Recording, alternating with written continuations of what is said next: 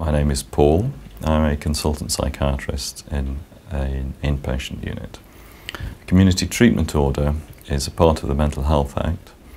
It was introduced to enable certain patients who are detained under the longer sections of the Mental Health Act to be discharged sooner than perhaps they otherwise would be, and to help them maintain stability in the community and to prevent relapse.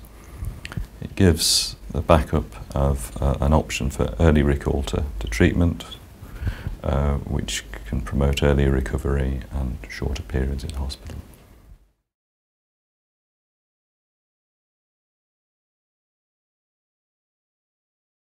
Some patients with mental disorders have illnesses which are characterised by frequent relapse and frequent readmission into hospital.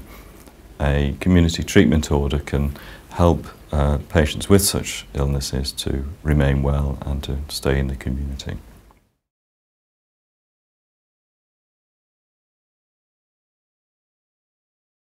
Community treatment order can be applied to a patient who is currently detained under Section 3 of the Mental Health Act, or Section 37 and some similar longer sections of the Mental Health Act.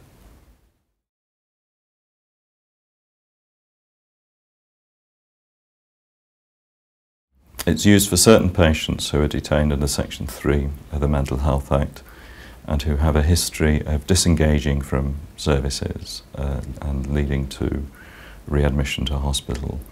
So it can help those patients remain well and stable in the community.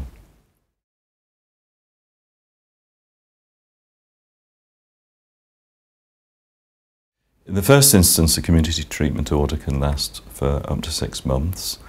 It can be discharged by the responsible clinician sooner than that if it's no longer needed, and if a longer community treatment order is required, it can be renewed at the end of the 6 months.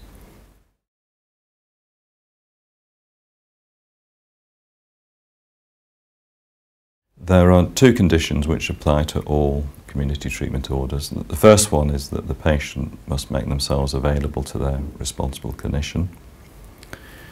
The patient must also make themselves available to a second opinion approved doctor, who is a doctor appointed by the Care Quality Commission to review the treatment plan.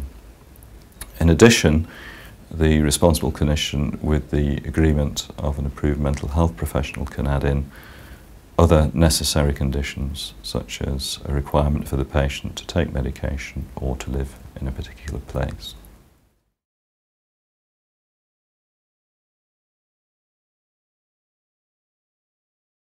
If someone's health deteriorates while they're subject to a community treatment order, they can be offered the usual treatment that would be offered to them if they weren't on such an order. In addition to that, there is the option for the treating team to recall the patient to hospital to continue the treatment there, if recall is assessed as being necessary at the time.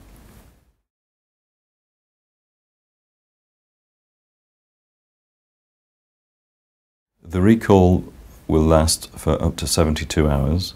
During that period of time, the patient will be assessed by the responsible clinician, and if necessary, the community treatment order will be revoked, and the patient will then be subject to a Section 3 of the Mental Health Act.